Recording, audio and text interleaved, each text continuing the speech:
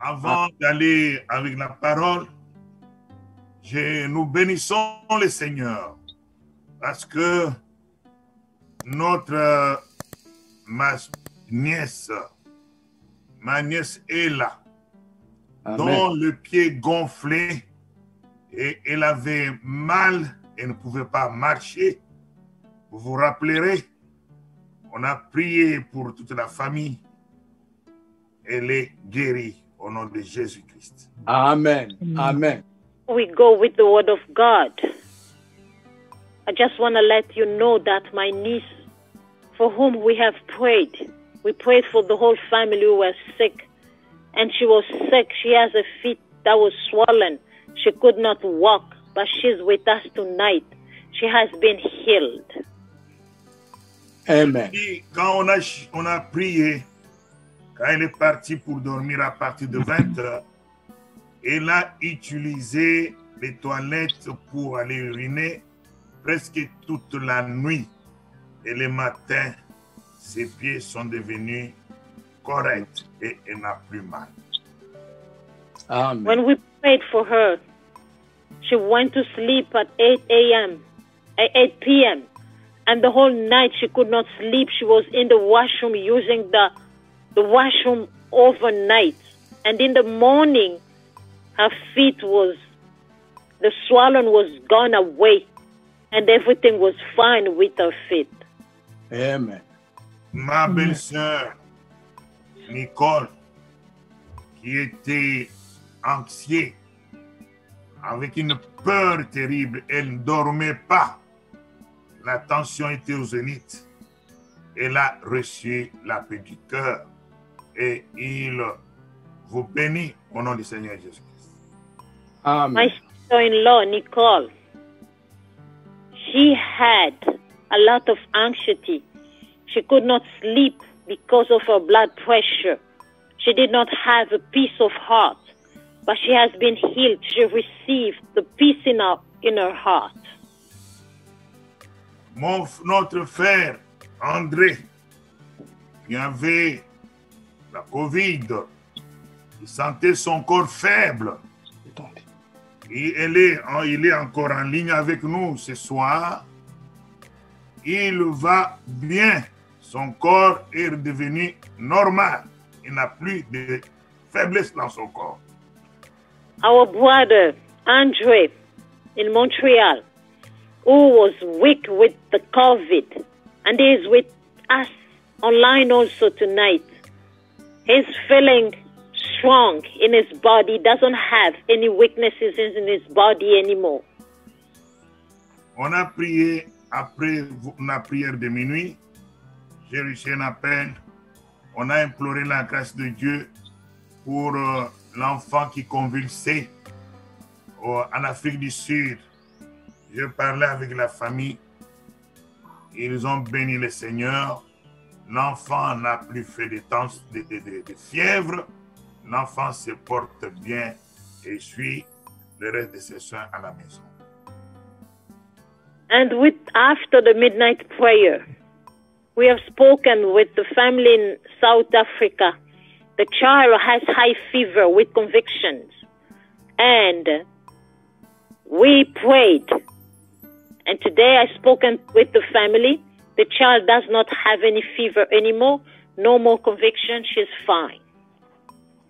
Que l'Éternel de gloire soit béni en nous montrant qu'il écoute réellement nos prières.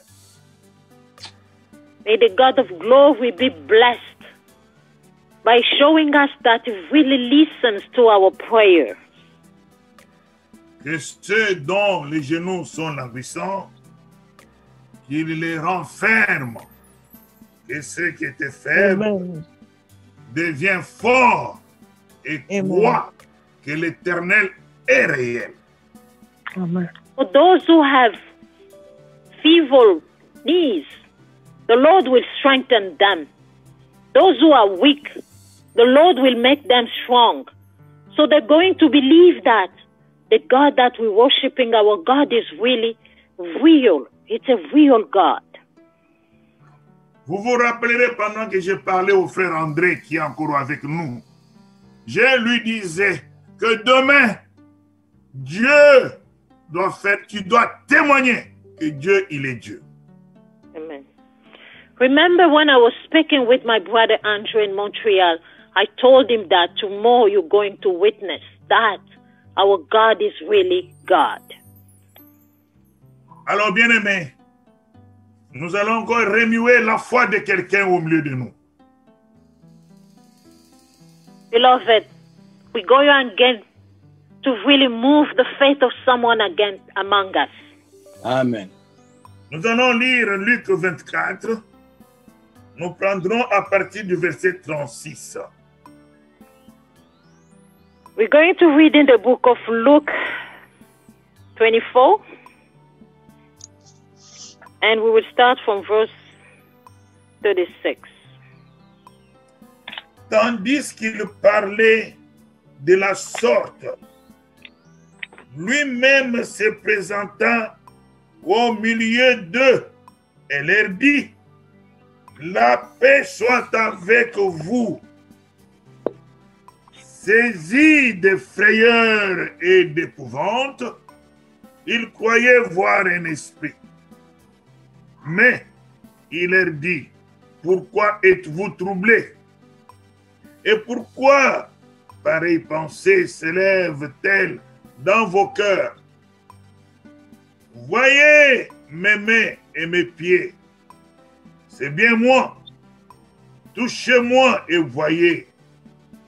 Amen. Un esprit n'a ni chair ni os, comme vous voyez que j'ai. En disant cela, il leur montra les mains et les pieds. Comme dans leur joie, ils ne croyaient point encore et qu'ils étaient dans l'étonnement, il leur dit, avez-vous ici quelque chose à manger? Il en prit et il la mangea devant eux. Puis il leur dit, c'est là que je vous disais lorsque j'étais encore avec vous. Il fallait que s'accomplisse tout ce qui est écrit en moi. Tout ce qui est écrit de moi plutôt dans la loi de Moïse, dans les prophètes et dans les psaumes. Alors, il leur ouvrit l'esprit, afin qu'ils comprissent les Écritures. Et il leur dit, ainsi, il est écrit, le Christ souffrirait et qu'il ressusciterait des morts le troisième jour. Et que la repentance et le pardon de péché seraient prêchés en son nom à toutes les nations, en commençant par Jérusalem. Que le Seigneur bénisse sa parole. Luke 24, we're going to start from verse 36. I read in the name of the Lord Jesus Christ. While they were still talking about this, Jesus himself stood among them and said to them, peace be with you. They were startled and frightened, thinking they saw a ghost. He said to them, why are you troubled? And why do doubts rise in your mind? Look at my hands and my feet. It is I myself. Touch me and see. A ghost does not have flesh and bones, as you see I have. When he had said this, he showed them his hands and feet. And while they still did not believe it, because of joy and amazement, he asked them, do you have anything here to eat? They gave him a piece of boiled fish, and he took it and ate it in their presence. He said to them, this is what I told you while I was still with you. Everything must be fulfilled that is written about me in the law of Moses and the prophets and Psalms. Then he opened their minds so they could understand the scriptures. Amen? Amen. Amen. Et continue, il y a les derniers que vous n'avez pas lus. Oh, so 46, he told them, this is what is written the Messiah will suffer and rise from the dead on the third day. And Amen. repentance, and repentance for the forgiveness of sins will be preached in his name to all nations, beginning at Jerusalem. Amen. Amen. Bien-aimé. Bien-aimé, nous connaissons cette histoire. Quand le Seigneur est mort et ressuscité, et voilà qu'il vient, n'est-ce pas, se présenter. Il vient se faire voir à ses apôtres. Beloved, all of us, we know about this story. When the Lord Jesus Christ was risen, one day he came to show himself to his apostles. Et voilà que ils avaient dans leur cœur, ils avaient des douleurs. Ils regrettaient, n'est-ce pas, pourquoi on l'a tué. See, they have tough time, they have regrets, and they have pains, asking themselves why they have killed the Lord Jesus Christ. Cette histoire des disciples d'Emmaüs, on en a beaucoup parlé. The story about the disciples of Emmaus, we have spoken about it a lot. Mais la parole dit que pendant qu'ils étaient en train de rentrer, regrettant, on avait mis tout notre espoir en lui. Mais voilà qu'on l'a tué. Qu'est-ce que nous allons devenir? Ils pleuraient au-dedans d'eux.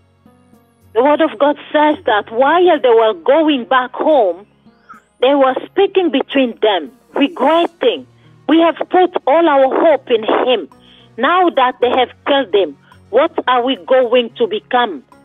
They were crying on their way back home. Ce sont les gens qui passaient le temps avec le Seigneur Jésus-Christ, qui l'écoutaient jour et nuit. Et il a été dit qu'il faut qu'il souffrasse et qu'il meure. Et troisième jour, il va ressusciter. These disciples were the people who were spending the time with the Lord Jesus Christ, day and night. They heard him speaking, and these people heard about the scriptures who were saying that the Messiah must suffer, he must be killed, and he will be risen on the third day.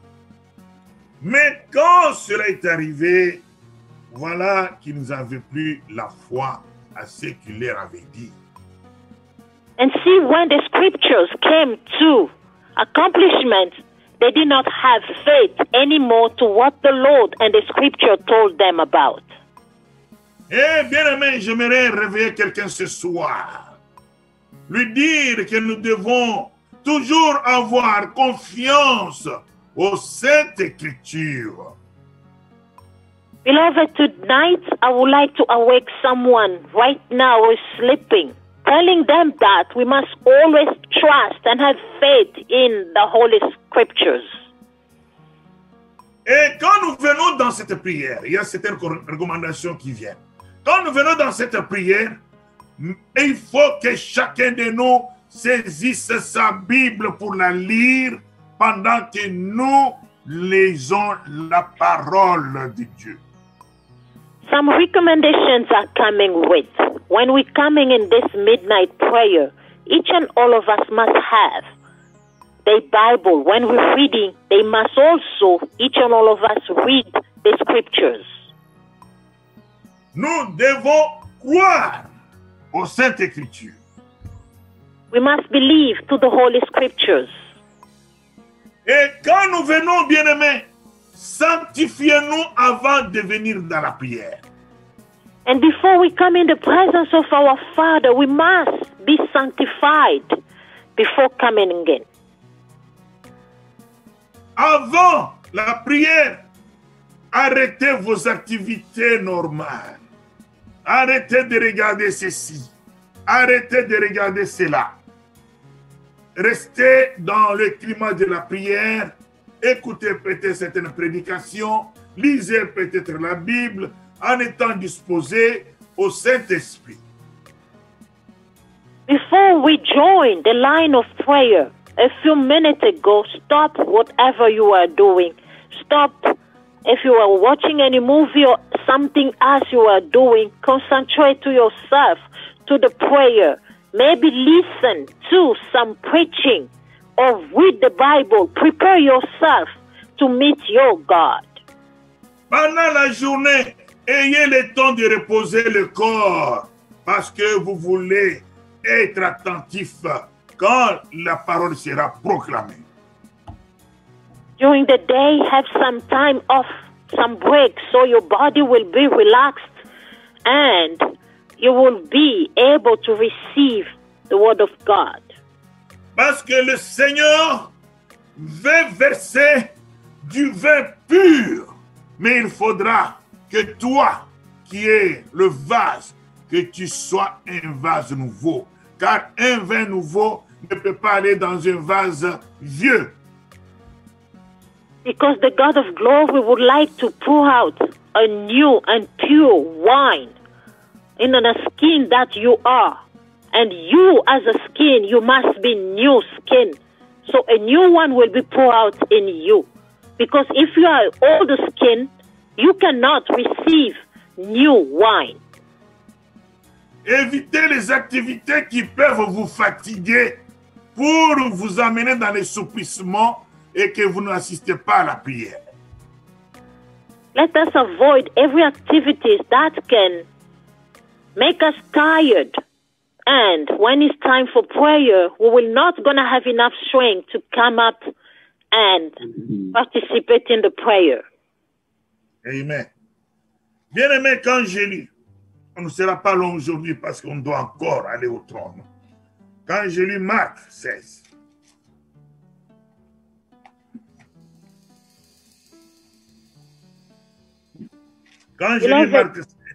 when we read in the book of Mark 16, today we are not going to have the time to read it because we have to go to our prayer of throne. On va lire, on va prendre un peu de temps. Alors, je vais dire ceci. Je lis.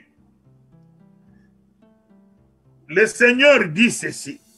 Voici les miracles qui accompagneront ceux qui auront cru en mon nom. Et nous connaissons la liste. Mark 16 and on verse 16 too. Oui. The Lord said to them, see the miracles that accompany those who will believe in my name. Et nous connaissons la liste. And we know the list of it. Et le verset 20 dit ceci. Et ils s'en allèrent prêcher partout. Le Seigneur travaillait avec eux et confirmait la parole par les miracles qui l'accompagnaient. Mark 16:20, the word of God says, then the disciples went out and preached everywhere, and the Lord worked with them and confirmed his word by the signs that accompany it. La parole que nous prêchons n'est pas la parole d'une personne, c'est la parole de Dieu lui-même. Elle parle de Dieu qui est la parole personne. The word that we're preaching is not the word of a man, but is the word of God himself. This word speaks about God himself, God, a person, as word. Laisse que le Seigneur souffle sur nos esprits pour que nous comprenions les Écritures, comprendre effectivement la richesse qui est conservée dans cette parole. May the Lord breathe in our spirit so we'll be able to understand and see the riches that is in this word. Nous allons maintenant prier. We're going to pray now.